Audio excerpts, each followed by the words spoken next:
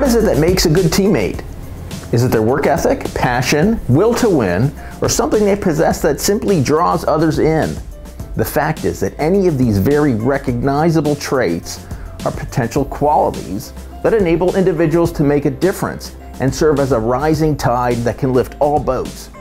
Having said that, I think there's perhaps a less common but critical element in those who emerge as great teammates, and that is coachability. Author Kathleen Winsor-Games suggests that coachable people demonstrate a commitment to lifelong learning, a belief that they don't have all the answers, a commitment to listening, and humility to admit mistakes, and a bias towards taking meaningful action on top priorities. At the end of the day, skills are a necessity. That's clear.